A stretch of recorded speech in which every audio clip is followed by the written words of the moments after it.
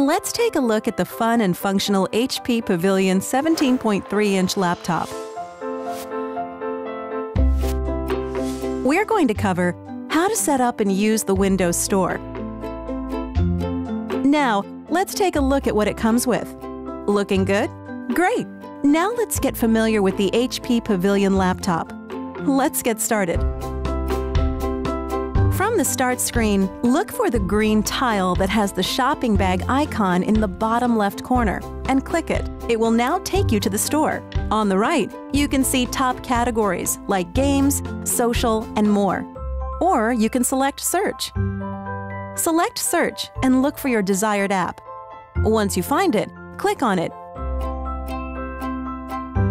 And then select Install. If this is the first app you've downloaded, we recommend adding your info now so you can purchase apps in the future. Click Add Info.